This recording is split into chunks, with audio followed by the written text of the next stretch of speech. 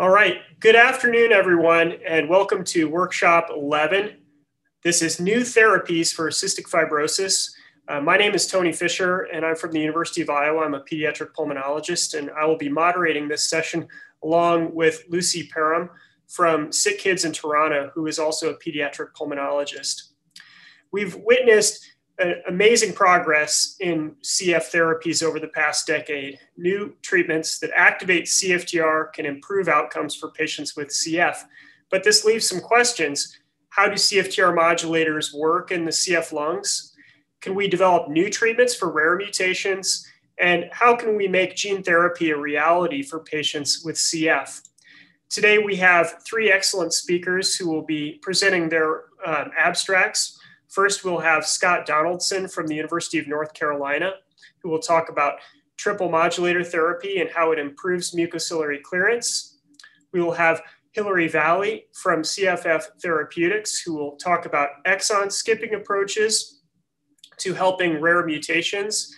And lastly, we will have Carlos Gustavo Perez-Garcia from Arcturus Therapeutics, who will discuss a new approach to delivering mRNA replacement therapy for CF. We'll start with Dr. Donaldson from the University of North Carolina.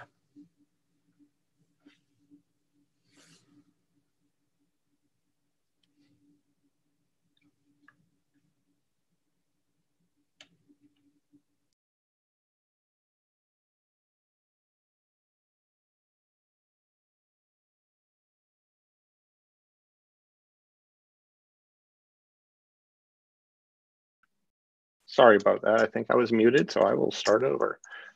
Thanks for the invitation. Today I'm speaking on behalf of both myself and my co-PI of this study, Dr. Steve Rowe from UAB, as well as the entire PROMISE study team. The data I'll be showing, I can go backwards, that'd be great. Nope. The data I'll be showing comes from actually an embedded sub-study within the much larger PROMISE observational study of patients being clinically prescribed elexacaftor, tezacaftor, ivacaftor therapy, or ETI therapy. These are my financial disclosures.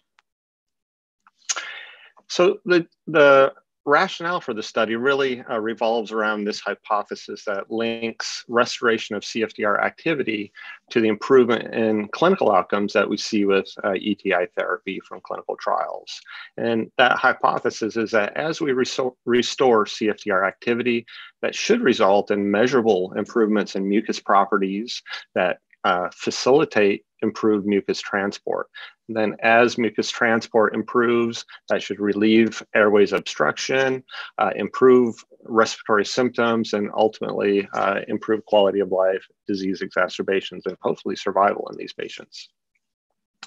Certainly part of the rationale for wanting to do this study also comes from our prior work using MCC measurements in other CFTR modulator studies. So shown here is some old data from the GOAL study in which patients with the G551D patients were treated with ivacaftor. So there we go.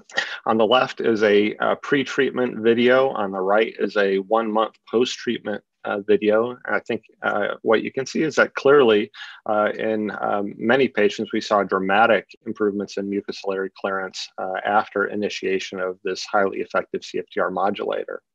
In contrast, in patients with 2 copies of the F508del mutation who were treated with lumacaftor and ivacaftor in the PROSPECT study, we actually saw no average improvements in mucociliary clearance. So this PROMISE study really gives us the chance to figure out where ETI therapy falls within the spectrum of treatment responses.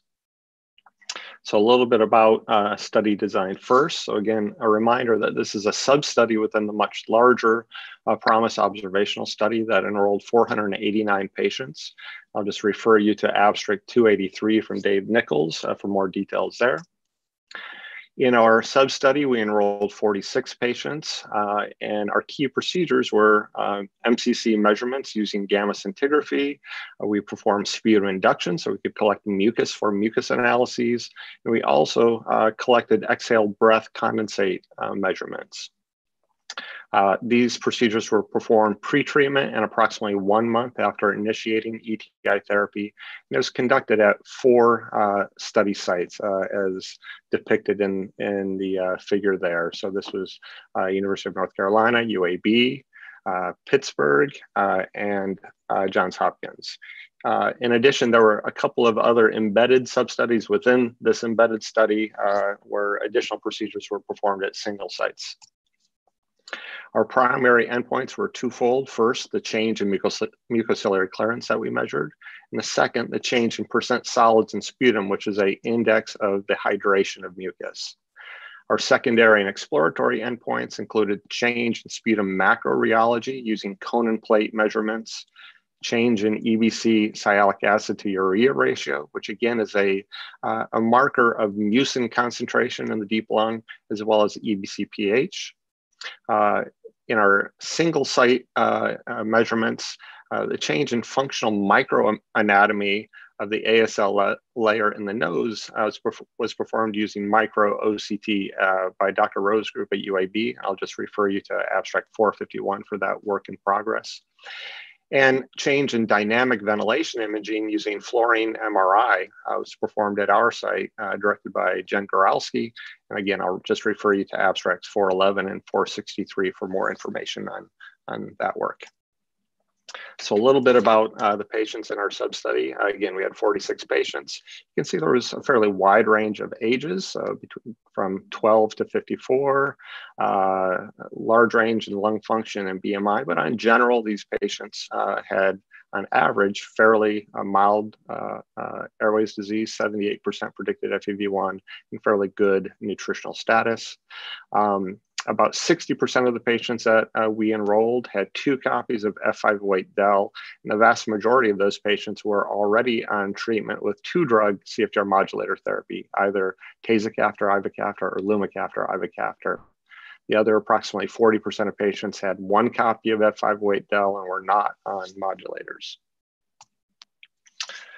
Not unexpectedly, in the patients in our sub-study, we did see a large clinical improvement. So on average, approximately 9% improvement in the FEV1 percent predicted.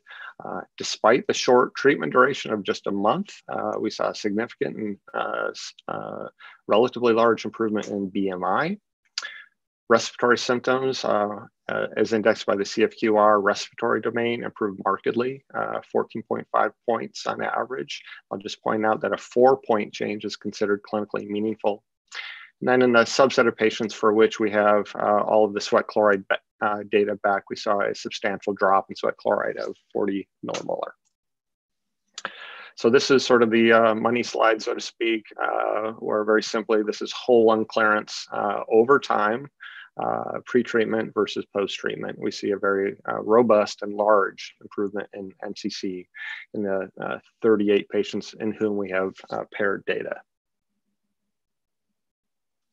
We can drill down a little bit more into the MCC data. And I'd like to first point out at the bottom of this table is that the CDP ratio and deposition skew, which are indices of how the inhaled isotope deposits in the lung, was not different in the 2 visits. This is important because it makes it much easier to interpret the clearance data, because changes in deposition could lead to changes in clearance, but we did not observe that in this study. As you've already seen, whole lung clearance did indeed improve dramatically, and this improvement was seen across all the lung compartments that we looked at, including the central lung, which is enriched with large airways, and the peripheral lung, which is enriched with very small airways, where we saw a doubling of the clearance rate. I'd like to next turn to the mucus analyses that were done and just point out that these are from induced sputum specimens, which were collected, shipped overnight, cold but not frozen, to the UAB site for analyses. The 3 panels that you see here are from paired data in 23 patients in whom we had specimens both before and after treatment. On the far left is percent solids measurements, again, an index of the hydration of mucus. And here we saw a very substantial and significant drop in percent solids values, dropping from a median value of about 4 pre-treatment to 2.5 post-treatment. In the middle and on the right are shear frequency sweeps from cone and plate rheometry. And again, you can see that in these paired data, there's a very clear shift in both the elasticity in the middle and the viscosity of sputum on the far right with treatment with ETI. We put all of this data, in addition, put all this data into repeated measures model where we included all of the data that was collected, not just the pairs. And again, this held up very well statistically with clear and significant improvements in solids measurements and rheology. So one of the first questions that you might ask is, how does this data from the PROMISE study compare to what we've done in the past?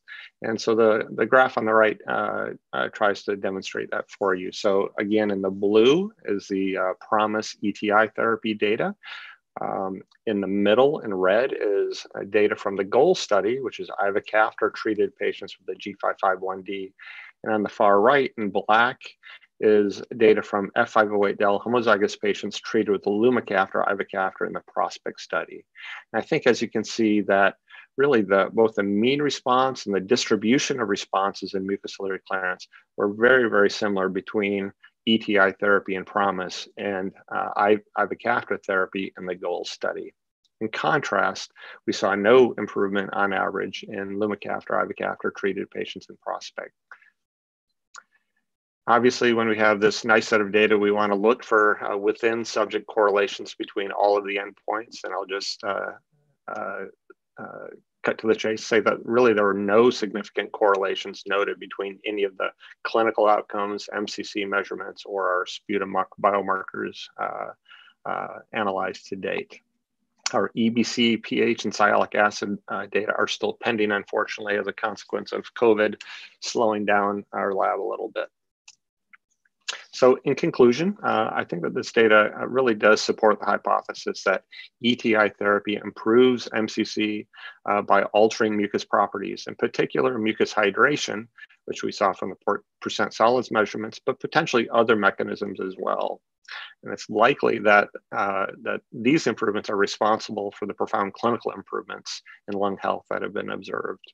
I think very importantly also, these data of these selected endpoints set a benchmark for future therapies that will target CFTR therapy or other elements of the MCC apparatus. So I'd like to end by acknowledging a lot of people who worked very hard on this study, including the TDN Coordinating Center and the overall PIs of the PROMISE study, Dave Nichols and Steve Rowe. I'd like to thank the MCC experts at the 4 sites that I mentioned, as well as the site PIs who are in charge of oversight and enrolling patients. As always, nothing happens without the excellent research coordinators who fill these studies, take care of the patients, and collect the great data, and they're acknowledged there. I'd like to thank Bill Bennett and his team for serving as the MCC analysis lab, where all the data was performed in central fashion. Steve Rowe and Evan Boytet at UAB for the mucus rheology lab. Chuck Esther for doing our EBC analyses at UNC. And then a team effort between Agathe Sepp and Lloyd Edwards, who provided biostatistical support for the study. And of course, thanks to all the patients and families who participated. All right, thank you very much. We have a few questions. First question, it looked like both the treatment and baseline measurements seem to have better clearance at 90 minutes compared to your previous publication in JCI Insight. Is this better baseline mucociliary clearance because they were on tezacaftor, ivacaftor at baseline, or because they had better starting lung function? No, it's a great question, and it's a great observation. It's absolutely true that the baseline measures of clearance in this study was faster than what we observed in prior studies. Unfortunately, I can't give you a good answer why. It's a great hypothesis that it was because many of these patients were on 2-drug modulator therapy. But as I pointed out previously, at least over 1 or 3 months, we have not seen improvements with 2-drug therapy. So it's hard for me to explain it in that fashion. Patients did have improved, generally better lung function in this study, but we haven't seen correlations between baseline lung function and MCC rates previously. So unfortunately, I'm stuck without a great answer for why those baselines were a bit better in the study. A second question here is, I think you had addressed, was sputum pH measured, or are you still addressing that one in the lab? We did not make sputum pH measurements. We do plan on making measurements of pH in the exhaled breath condensate. That hasn't been done yet.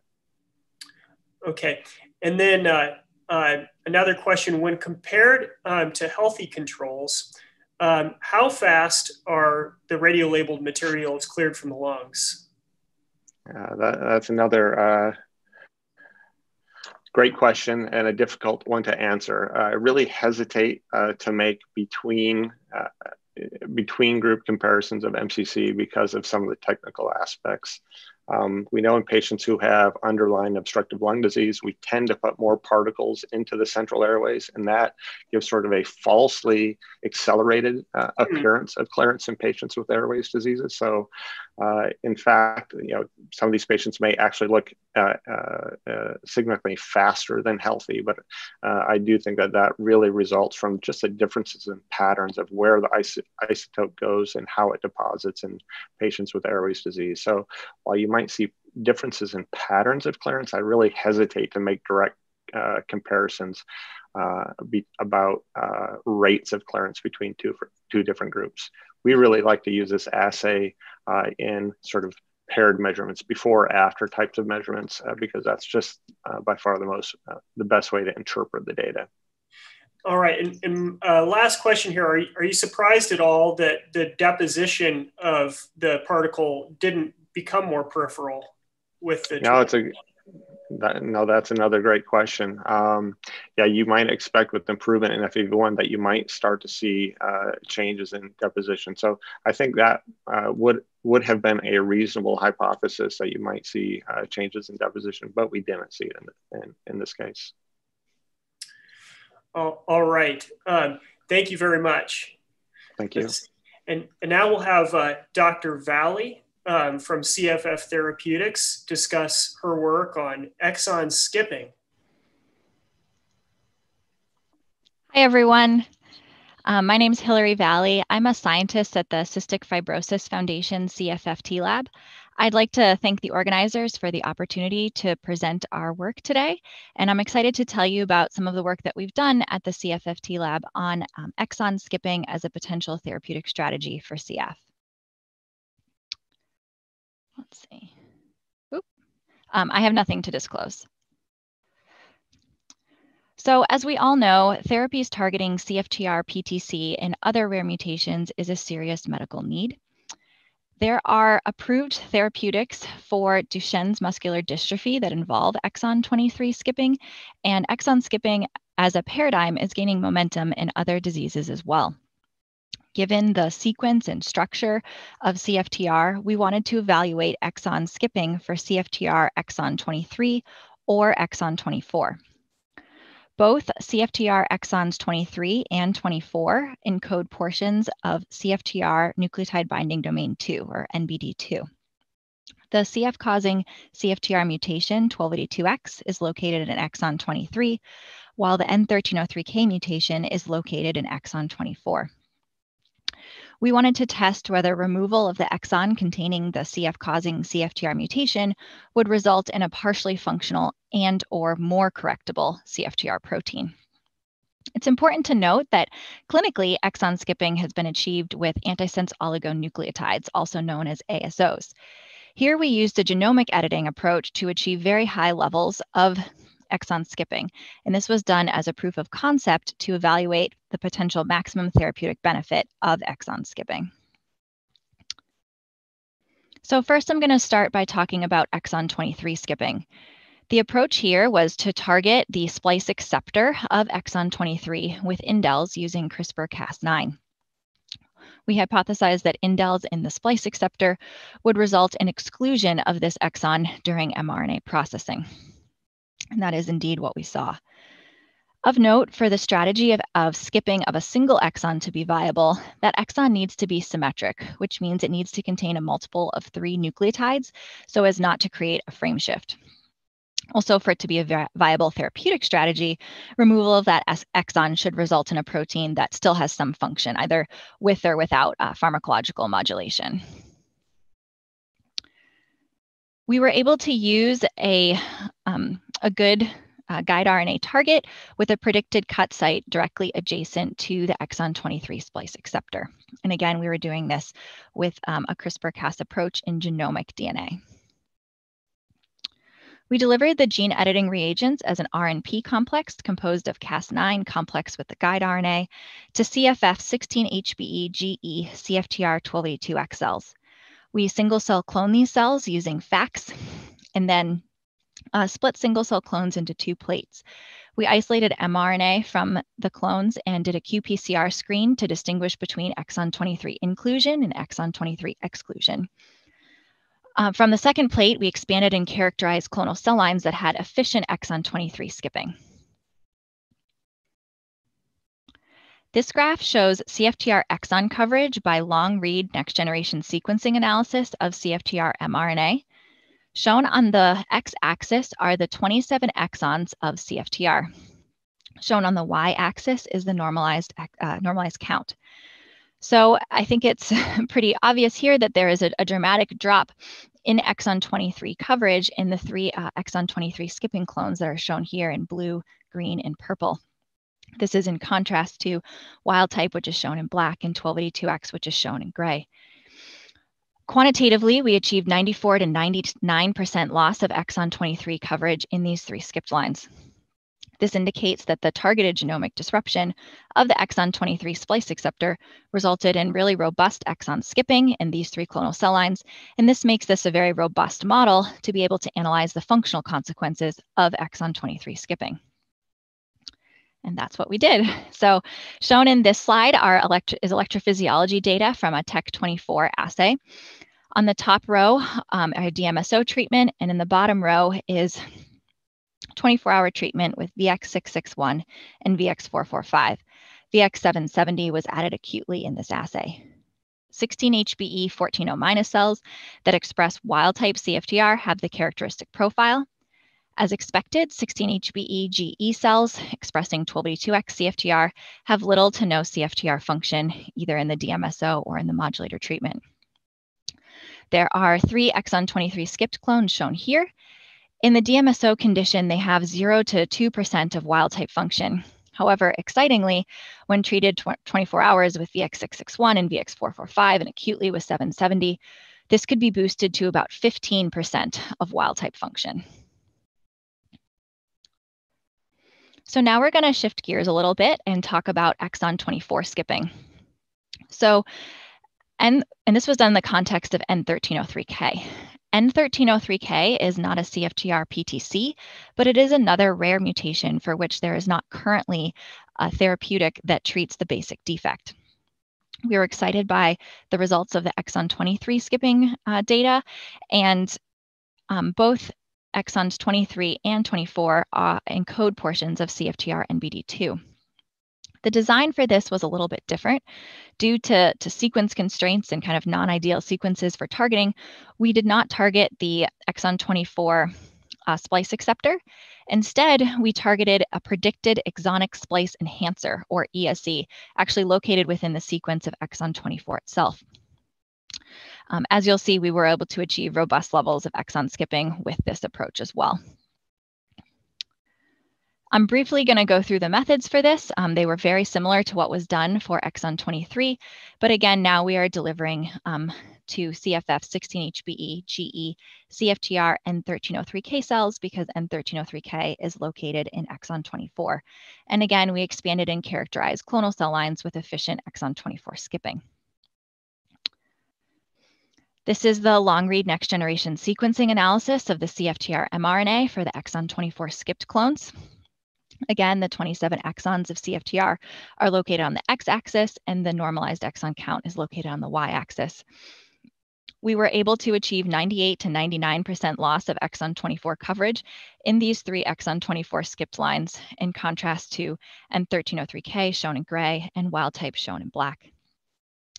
This indicates that targeted genomic disruption of the exon 24 putative exonic splice enhancer resulted in really robust exon skipping in these 3 lines, and that this makes it a robust model in which to evaluate the functional consequences of exon 24 skipping. This is the electrophysiology data for the exon 24 skipping. The setup is similar. So DMSO is shown in the top row. VX661 and VX445 treatment is shown in the bottom row. The 16-HBE, GE, and 1303K cells, as expected, had little to no function in the DMSO condition. However, CFTR function was boosted when treated with modulators. The 3 exon 24 skipped clones shown here also had little to no function in the DMSO condition and could also be boosted a little bit with CFTR modulators. However, the amount of CFTR function that was achieved from the exon 24 skipped clones did not exceed that from what was achieved with the N1303K clones, indicating that exon 24 skipping did not provide additional benefit. So, in conclusion, we were able to achieve robust exon 23 skipping using genomic targeting of the exon 23 splice acceptor. 16-HBE, GE, 1282X exon 23 skipped clones had only 0 to 2% of wild-type function, but excitingly, this could be boosted to about 15% when treated with CFTR modulators. We think that this data suggests that exon 23 skipping could be a viable strategy for people with CFTR 1282X, but that beneficial amounts of wild-type CFTR function would likely require the co-treatment with CFTR modulators. I also think that it's worth noting that in the CFTR2 database, there are at least 14 additional rare or ultra-rare mutations that are located within exon 23. While we did not test that specifically, we were focused on 1282X. It's a reasonable hypothesis that people with CF with other mutations in exon 23 may also benefit from this approach. 16-HBE cells, which we initially evaluated this in, do not express CFTR in a polarized fashion. So similar exon skipping efficacy may actually lead to greater functional rescue in a polarized epithelium. The story for exon 24 skipping is a little bit different. Robust exon 24 skipping was achieved using genomic targeting of the exon 24 putative exonic splice enhancer. And the exon 24 skipped clones did not exhibit an increase in CFTR function compared to N1303K cells.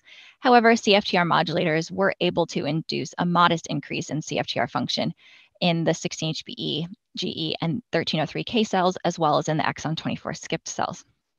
This particular data does not support exon 24 skipping as a potential therapeutic strategy. So with that, I would like to thank all of the people involved in this work, especially Kath Bucas, who's a very talented research associate on my team, who did the genomic editing for this project and some of the characterization as well. Emily, Josh, Norm, and Andre did the next generation sequencing and bioinformatics work to determine the percent of exon skipping that was achieved. Yi, Kevin, and Herman were all involved in the electrophysiology work to determine the amount of CFTR function from these clones, and leadership and direction for this project were provided by Martin Mentz.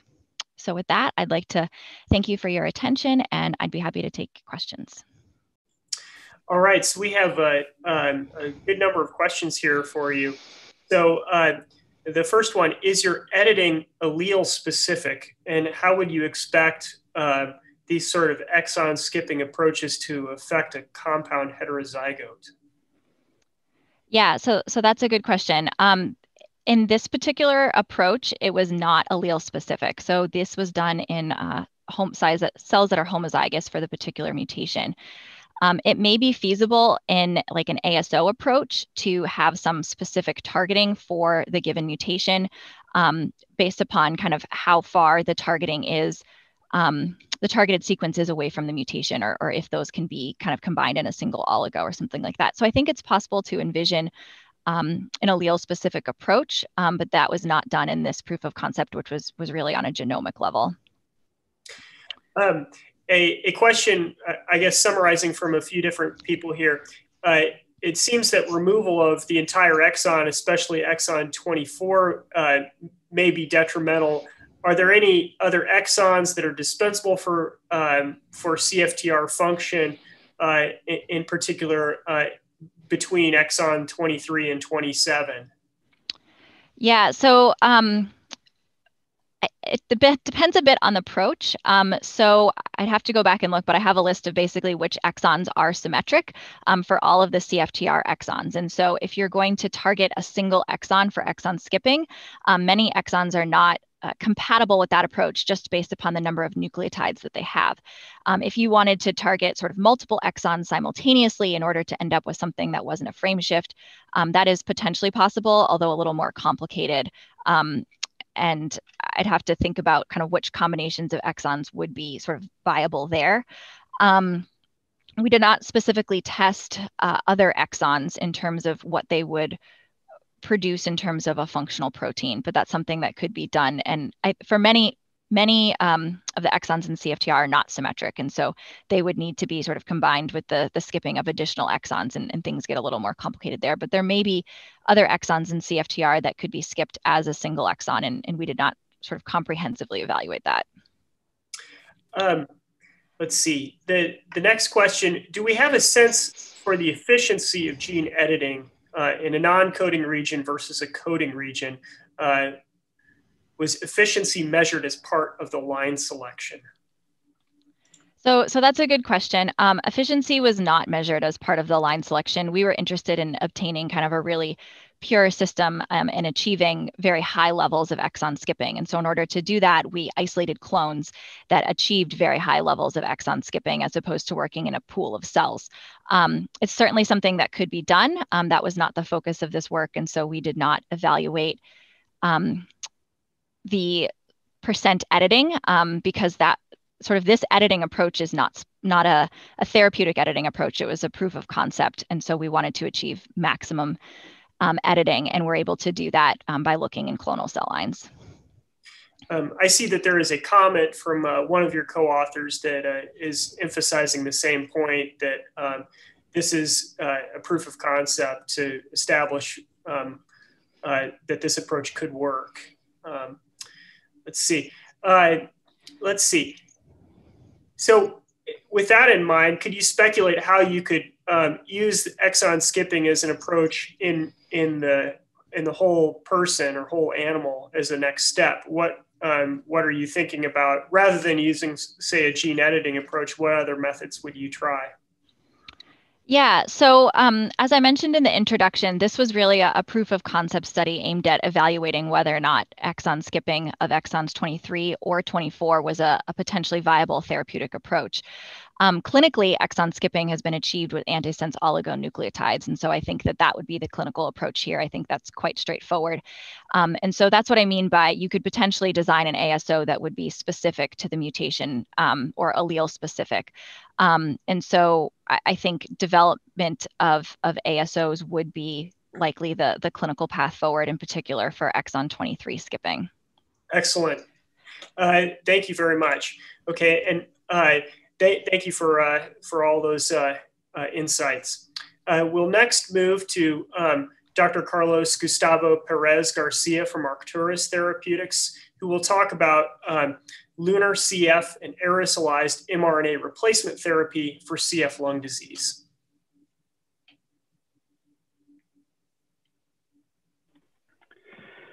Well, thank you so much to the organization for inviting Arcturus Therapeutics to introduce our lunar CF program, an aerosolized mRNA replacement therapy for cystic fibrosis lung disease. Those are the forward-looking statements for Arcturus Therapeutics, and those are my disclosures. Lunar CF is an mRNA replacement therapy that is meant to treat the underlying cause of the cystic fibrosis lung disease. It's a therapeutic approach that it will be patient agnostic, and the main idea behind that is to replace the defective or non-existent copy of CFTR in CF patients. For that, what we'll do is to introduce a healthy copy of the human CFTR mRNA. That will codify for a natural human CFTR protein The mRNA will be encapsulated in our LUNAR formulations. LUNAR are a lipid nanoparticles. It's a lipid nanoparticle delivery platform. And the idea is that the patient will put the LUNAR formulations carrying the human CFTR mRNA in a nebulizer that we inhale it, and the aerosol will be delivered directly into the epicellular airways and hopefully will bring some benefit in terms of mucociliary clearance and quality of life. LUNAR formulations for this program are highly breathable. And as you can see here on the left panels, we want to make sure that the droplet size that we are generated once we generate the aerosol of our LUNAR human CFTR mRNAs is within the breathable range, which is normally for lung therapeutics is between 1 and 5. We get usually between 2 and 3 microns of droplet size, which means that our LUNAR formulations are highly breathable and they're optimal for lung therapeutics. One of the things that we also wanted to make sure is that the physicochemical properties and the activity of the cargo mRNA and the LUNAR itself carrying the human CFTR mRNA are maintained once we generate the aerosol. If you think about it, we start with a liquid formulation. We put it in the nebulizer and we generate an aerosol. There's a quick change of the stage from a liquid into an aerosol. So we need to make sure that the cargo mRNA, the LUNAR nanoparticle is not compromised when we generate the aerosol.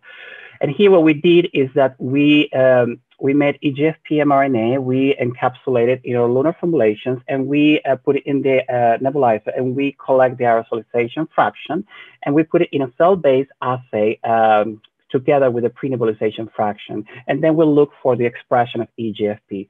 As you can see in both pre and post nebulization fractions, we do see EGFP expression that tells us that our LUNAR formulations and the cargo mRNA is not compromised as an aerosol form.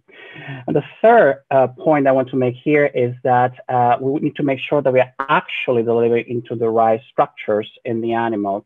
So what we did here is we generate luciferase mRNA, we encapsulate it in our LUNAR formulations, and we deliver it into the rats using a nose-only exposure system. Here you have PBS and the treated animals. What we did is we use the IV system to look for where the luminescence is in the animal. And as you can see, as expected, we do see high luminescence in the lung and also in the nose, since the rats are obligated nose breathers.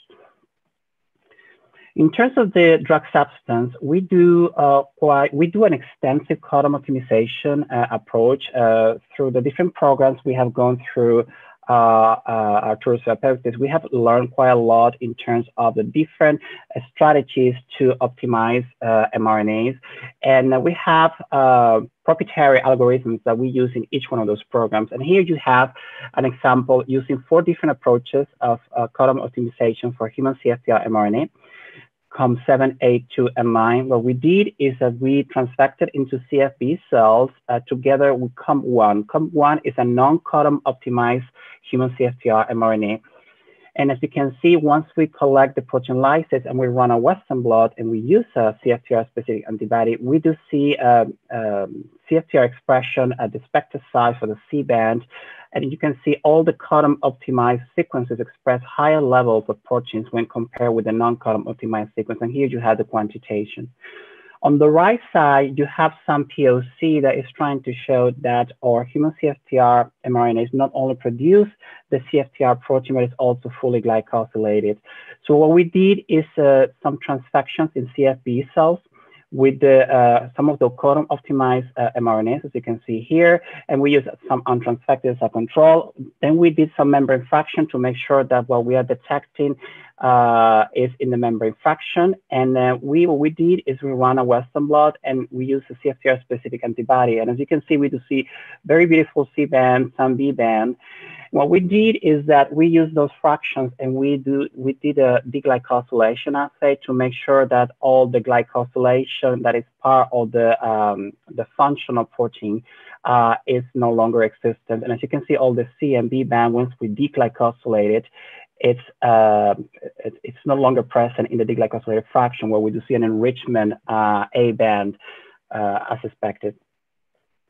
In terms of efficacy, as you might all be aware, it's a little bit tricky to determine efficacy in the lung in a preclinical model. We still do not have the tools fully developed, but we have done quite a lot of different approaches from an in vitro perspective on the left and from an in vivo perspective on the right. Let's start with the in vitro side. Here you have some studies that we did with Robert Bridges at Rosalind Franklin University.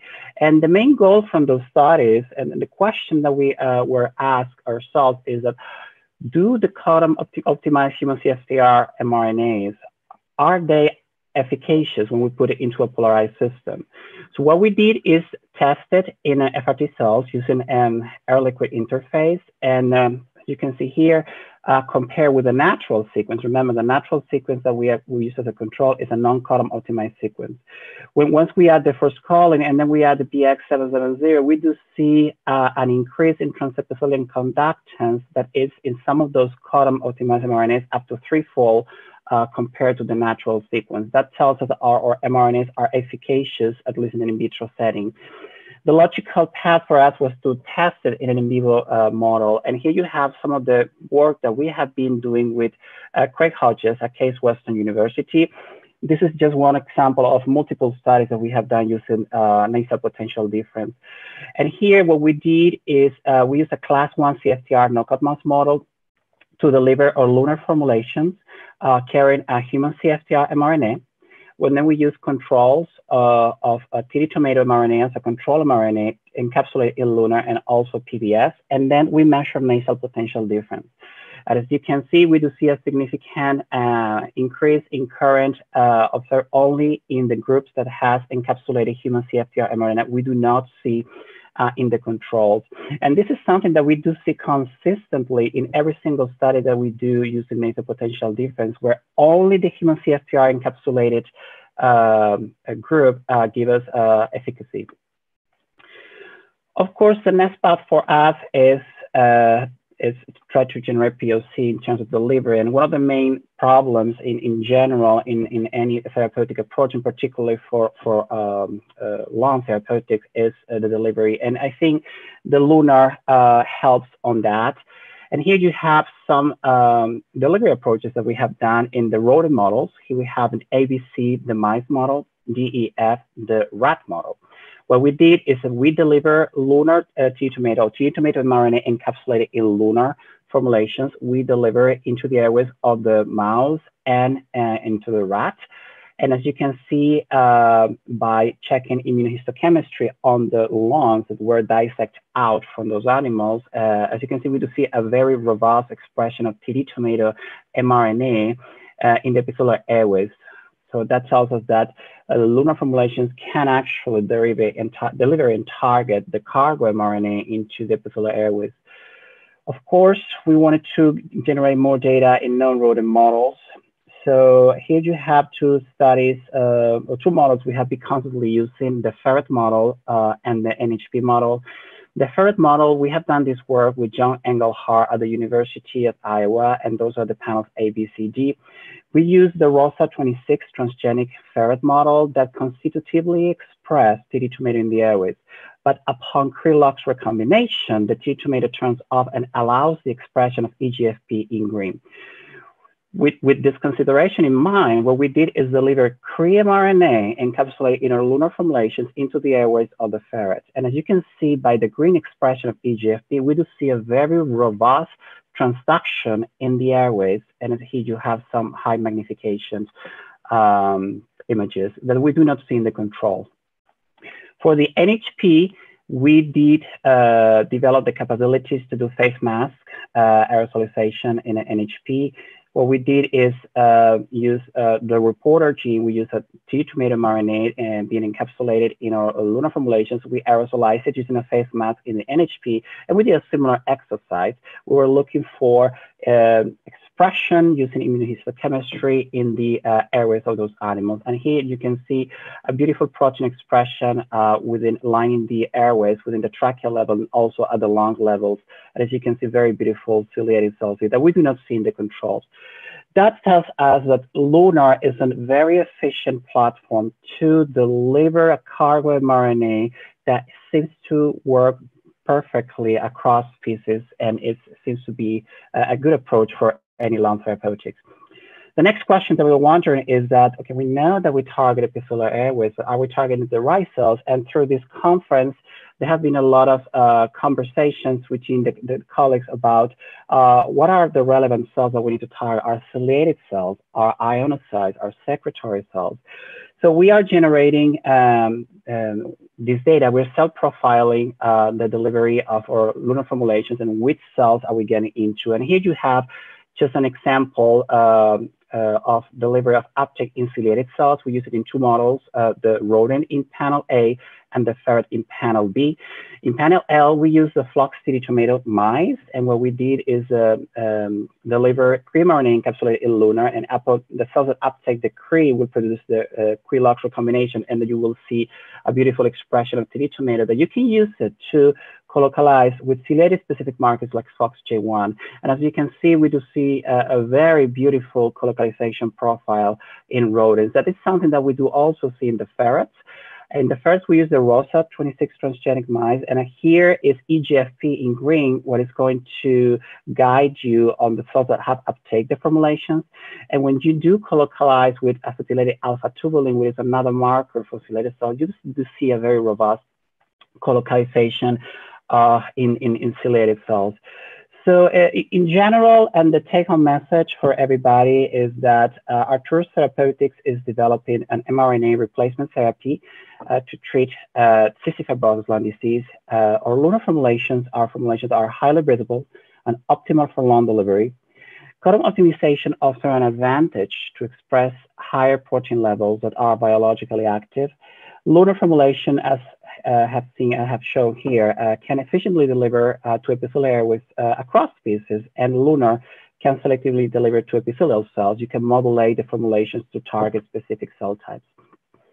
And with that, I would like to thank to everybody involved in Arcturus Therapeutics to put together all this team for the last 3 years. And in particular, I would like to thank our collaborators, John Engelhardt and Xiaomi Liu at the University of Iowa, Susan Burkett at the University of Alabama at Birmingham, Craig Hodges at Case Western, Robert Bridges at Rosalind Franklin University, and Martin Mans, and in particular Kevin and Herman for the great work at the Cystic Fibrosis Foundation. And of course, the constant support for the Cystic Fibrosis Foundation and the beliefs on this program are also highly appreciated. And now I would like to take any question if there's some. All right. Thank you very much. We have some questions. So first, this is a product that you might anticipate you need to deliver repeatedly to people with CF. Did you observe any evidence of immunogenicity of your delivery vector or decreasing efficacy with repeated dosing challenges? Yeah, in terms of repeat dose, we still, or toxicity, we still haven't started our toxicology studies. What I can speak up is what we have observed in pharmacology studies. And we have not observed any potential issue in terms of a single dose. On the very little repeat dose we have done, the animals seems to tolerate the formulations well. In terms of the histology of the lungs, it looks totally normal, comparable to the control. But it is until we start the tox studies when we will be able to fully address those questions. A related question is, did you look for evidence of antibodies against the human CFTR transgene in your animal models? Not yet. We haven't done those studies yet. We have planned on doing that, but we haven't had the bandwidth yet. But it's something that we're planning to. Have you seen evidence of expression of your transgenes in non-ciliated cell types? For instance, basal cells, goblet cells, ionocytes.